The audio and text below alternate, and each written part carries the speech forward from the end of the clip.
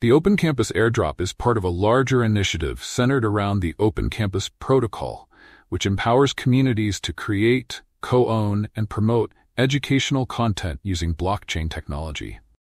The protocol's native token, EDU, plays a key role by enabling functions like governance, payment processing, and on-chain revenue sharing. Participants can earn this token through airdrops, which incentivize educators and community members to get involved. To join the Open Campus Airdrop, users can claim 100 EDU tokens through official links provided by the project.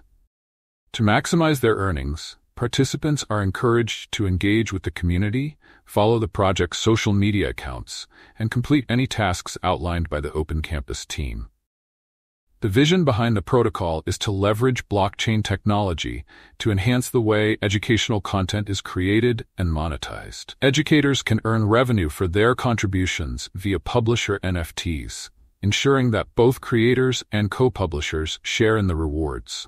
The EDU token has already been integrated into various educational platforms, including TinyTap, a well-known app in the education space. Now, many are questioning whether the Open Campus Airdrop is legitimate. As for the Open Campus Airdrop, it appears to be legitimate based on multiple verified sources. The fact that it's integrated with Binance, a reputable cryptocurrency platform, adds to its credibility.